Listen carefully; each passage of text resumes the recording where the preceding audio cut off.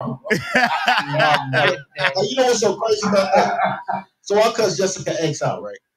So, because why? Yeah. Man, just cause, gee. So I was my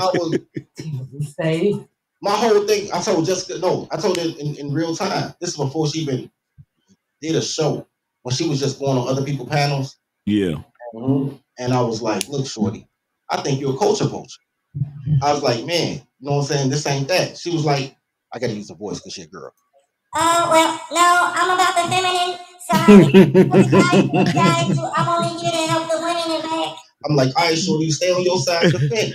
Don't come over this motherfucker and say nothing about what men want. Tell women how to be better bitches. Don't tell them what men want, because women already know. Because you took number one, you're talking to black women, and I don't care where you are in the United States. Black women have the most horrible customer service. Men are paying for customer service, and these bitches don't give it. Like $40 is the fee, the rent and the cars. That's the gratuity. You tip based on great customer service, and they're already horrible at that. You help them with their customer service. Don't try to tell them what they want. You know what I'm saying? I can't stand this nigga, man. Yo, I love it. I think that's absolutely funny as hell, bro. Funny as hell. Freaking hypocrisy in these spaces is ridiculous, bro. Oh, yeah.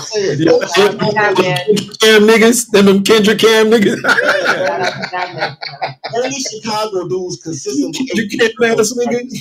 You gotta be from Chicago for the church to have a consistent righteous hate. So, like, okay, for instance, people come on my channel and I say what I say because I try to tell them men are awesome. And like women really not that awesome with clothes on. With clothes off, delicious. I get you right. And black women, especially, for all the bad things you say about black women, I've been with a lot of women. They got the best poo nanny ever, but they talk. As long as they not talking, as soon as they say anything, God, you fucked up the fantasy. Like, you know what I'm saying? So get you some. Give her tacos so she always got a mouthful. You know what I'm saying? Don't let her just let her eat. Nigga and his tacos. And you'll be out in life, bro. Just are the tacos spicy? Man, whatever type of taco you like, you only get two, but whatever two you want. Don't get that.